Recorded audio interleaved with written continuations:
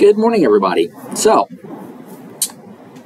in my first video for today, I'm going to do two videos here where I'm going to review a couple of movies that I own that I watched yesterday. And in the first one for today, I'm reviewing this movie right here.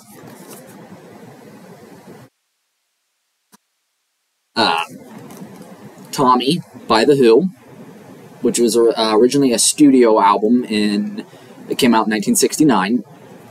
I love the album. It's one of my favorites.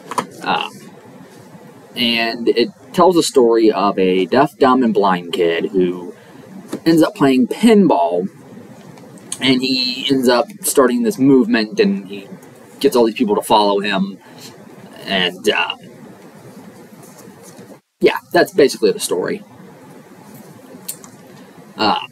But the music's really, really good, and this movie came out in 1975, and it stars, of course, The Who, obviously, Anne-Margaret, Oliver Reed, you get Jack Nicholson, you got Eric Clapton, Tina Turner, Elton John,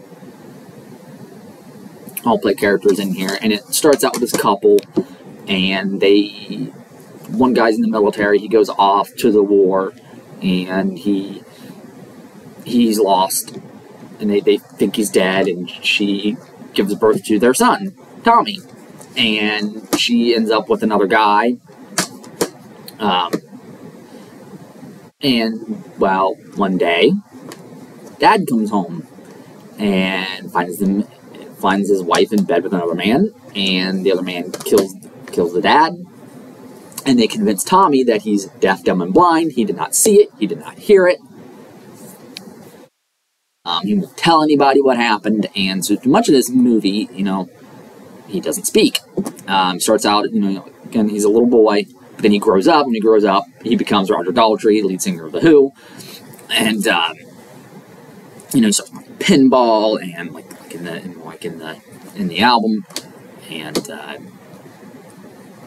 all the stuff happens, and of course, again, it's called Following and all that. But this is a really, really good movie. I highly recommend it. If you are a fan of The Who, you've probably seen it.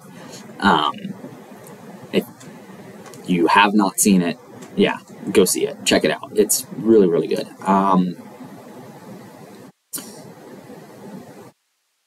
So yeah, that's pretty much it. And I will see you all a little bit later with my next video.